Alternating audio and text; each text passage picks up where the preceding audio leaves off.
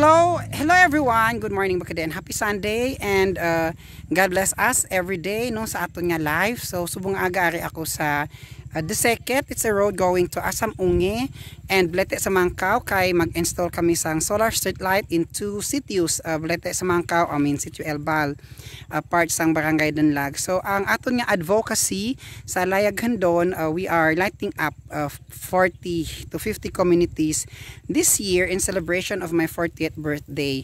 So thank you so much to those donors who selflessly nag-share sang ilang resources, especially sa pag-donate sang street lights.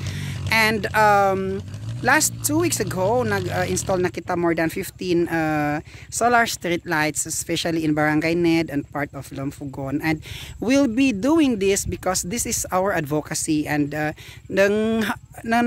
before nabutong taganay. And I'm so very happy visiting communities kay nga aman tungon tayo kam sitwasyon ani ka anduha kat mingle to doctor or agot kung ta importante, we will journey with them, especially in their kung kailangan kam handonawa.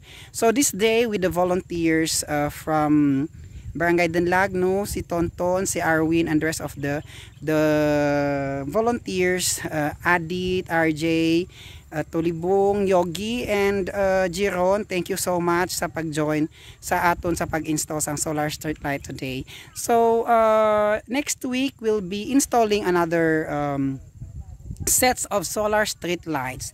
Okay, of course to haligaw nakabulig po tab sang ginagma isa lang ka solar street light sa plaza sang aton ni mga sitios it makagaan nawa. So tebang salamat bakadeen Ma'am Prima Howard, most especially to you for all your effort, especially in helping our communities.